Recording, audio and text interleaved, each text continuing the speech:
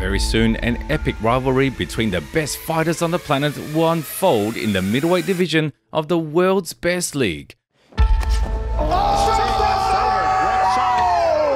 Just like that! It's the top! Khamzat Chimaev by submission. Just when I say that. It's another win for Khamzat Chimaev. Oh! Wow. Straight right hand drops Burns. It looks like his right hand was breaking.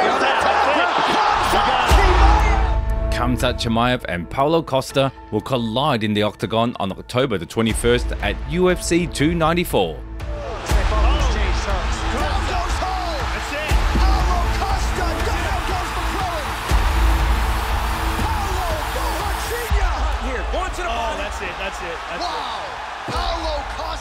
For a very long time, the fighters have been exchanging insults towards each other and properly steering the excitement for this fight. Our duty is to watch the promo for their clash and wait for the upcoming event that promises a storm of emotions and genuine excitement. Please don't forget about the likes, comments with forwards, and subscribe to the channel. Here we go.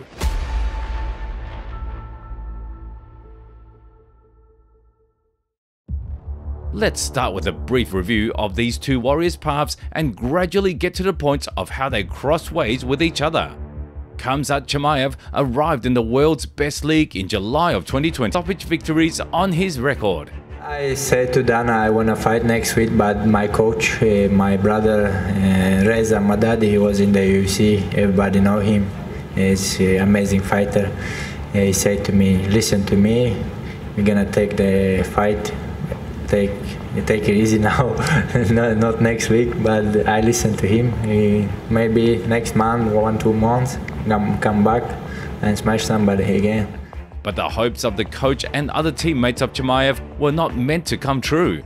After a record-setting 10 days, Boz entered the octagon once again. He was set up against Rhys McKee, who was signed specifically for the fight with the Chechen. As history taught us, the Irishman fell before Khamzat, losing via first-round TKO. 2 wins in 10 days couldn't help but draw the public's attention to Chimaev. Boz's status was also supported by the fact that he got hit with only 2 shots, contrary to the 192 landed.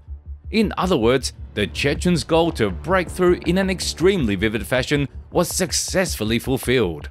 You're getting the comparisons to Khabib already, you know, comparing you, hey, Khabib, well, even your manager is calling you Khabib 3.0. Is that okay? Do you want those comparisons, or do you not want to be tied to Khabib? It doesn't matter for me. I like these guys. These guys now pound. I think it's pound. I don't know. It's pound for pound number 1. Yeah, I think it's pound for pound number 1. He's 28 wins. Like, yeah, but soon I'm gonna be pound for pound number 1. I'm gonna be champion. I have 8 fights, 8 finish. I destroyed everybody. Less than 2 months later, Boz faced a tough veteran, Gerald Meerschaert, whom he knocked out in 17 seconds with 1 precise shot. Good. Feel good to knock him out. I see he was, when I look at his eyes, he was nervous, like in the cage. When I look at him, he don't want to be there. I said that directly. After the 3rd consecutive victory, the UFC wanted to put Khamzat against the current welterweight champion Leon Edwards, but all plans fell through due to the pandemic. Besides all other troubles, the Chechen got ill himself, and so badly that he even decided to retire. On March the 15th of 2021, Khamzat posted this on his Twitter account. I want to say thank you to everyone for their support in my path in this sport. I think I'm done. Yes, I know that I didn't take the belt, but this is not the most important victory in this life. It may upset you, but my heart and body tell me everything. The decision was hasty and things weren't as bad as they initially seemed. A week later, Khamzat returned to social media with good news. Khamzat, surprise, surprise, I'm coming back to smash everybody. Half a year later, after this tweet, Boz had a long-awaited return to the cage. The next in his way happened to be Li Jingliang, whom Chechen Boz carried across the entire octagon and choked him out unconscious already in the 1st round. I'm here with Khamzat Chimaev. Khamzat. Of course you're with me. We will We'll kill everybody. I'll stay here. It's my home. Allahu Akbar! Woo! Then Khamzat got a former welterweight contender in the face of a tough Brazilian, Gilbert Burns. At UFC 273, they put on a brutal bloodbath, in the end of which Chimaev was a clear winner. It wasn't not like something surprise from him, but this was wrong for me. The coach told me all the time, slow down and work more technical. I just wanted to like take his head off, you know, like always that we do. And next time I'm gonna work for that, you know. 5 spectacular victories were enough to put the Chechen against the legendary gangster from Stockton, Nate Diaz. I'm a real gangster here. I eat the gangster for breakfast. That's why I'm here. But closer to the actual event, Khamzat began to have issues with weight cutting. I don't know. I want to move continue that. Hey, this is Chechen, motherfucker. Shut up, guys. I'll fuck you, boy, up. I'm fucking backstage as well. Woo! Kevin Holland was a replacement who took an honourable spot of being the 12th victim on the record of Boars. I'm the most dangerous guy here. I got a coming for everyone. By the way, prior to the tournament, during the weight cutting stage, Khamzat crossed paths with Paulo Costa and had a little brawl with him in the training gym. You want to fight me? No, I said, do you said anything? I want to fight you. You want to fight me? I'm fucking up right now. Okay. Yeah, come on, Let's come go. down. Let me hear.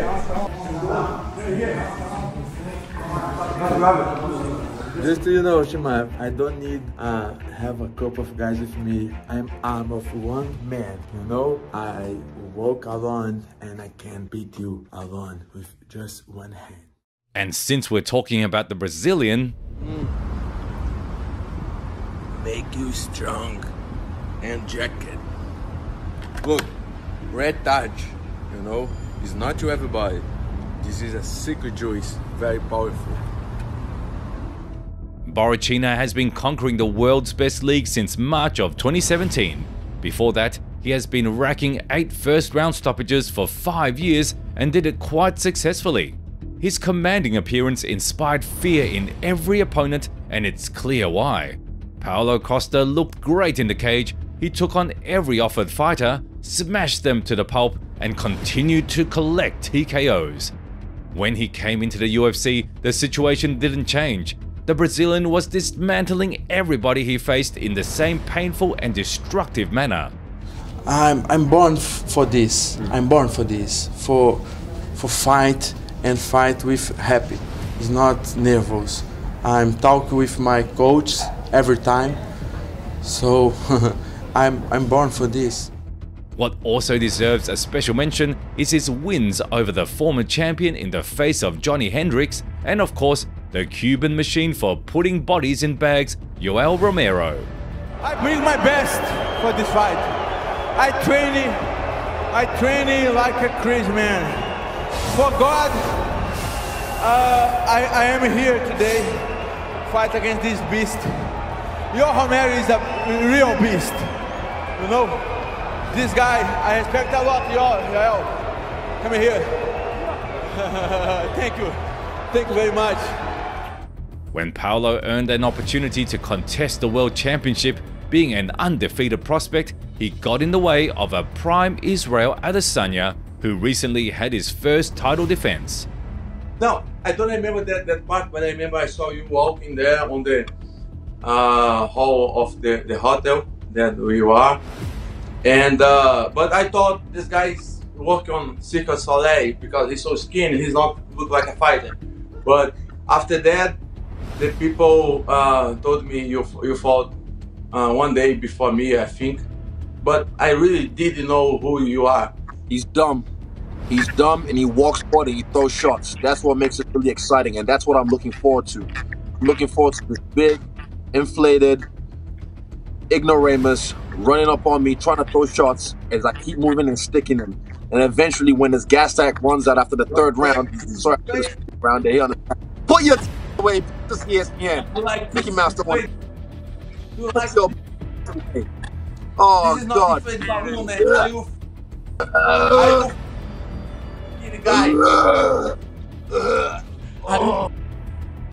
After the fight with Izzy, Costa was no longer undefeated, so to say.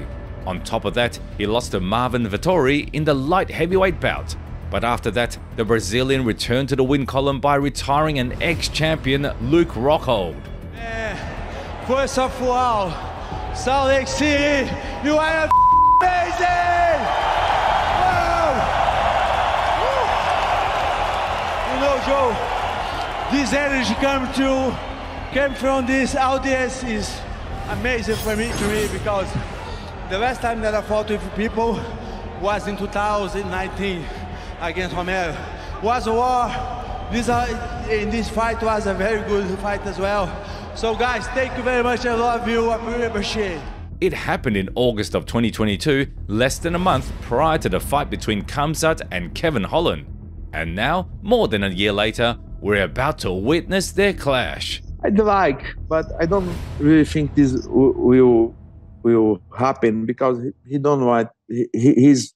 He's avoid fight me. You know, he don't want to fight me. He just want to fight small guys, smaller than him. You know what I'm talking about. And the guys who has no wrestling, has not take down defense, has no power to hang up. You know. What the fuck? Dude, this is great. He's terrified. Look at this. What the fuck? You can't hide from me. You can't hide from me. Bro, I swear I forgot. I feel sorry for him. Oh my God. I came to you, motherfucker. I came to you.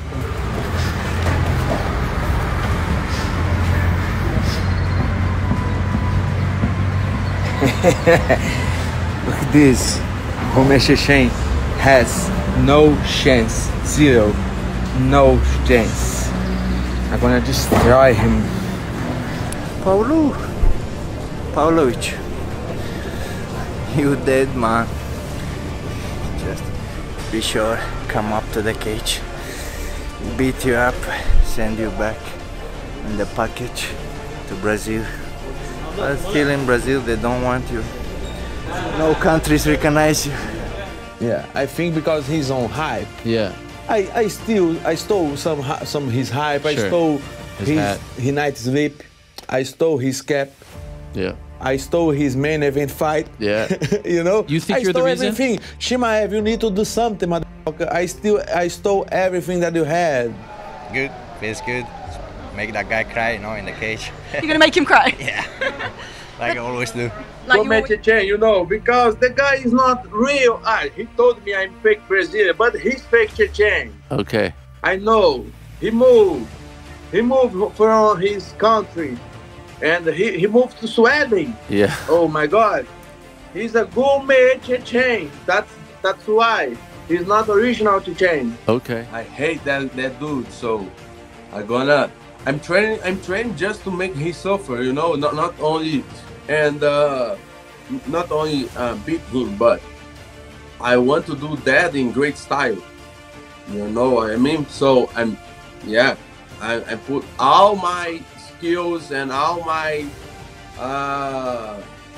concentration, focus to be better than ever.